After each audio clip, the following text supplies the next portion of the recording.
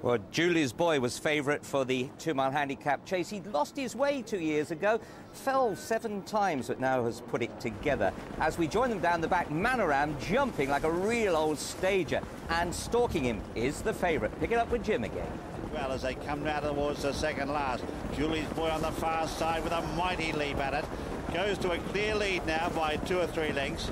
To in second, Pavey, followed then by Manoram, and they've drawn well clear of Charlie Moore. 1 left to jump though, and the favourite Julie's Boy comes towards it. Went through the top of it, but lands safely and full of running by 4 or 5 lengths here. And after a few anxious moments, Julie's Boy is going to oblige the favourite by about 5 lengths. Second, Pavey, third then Manoram,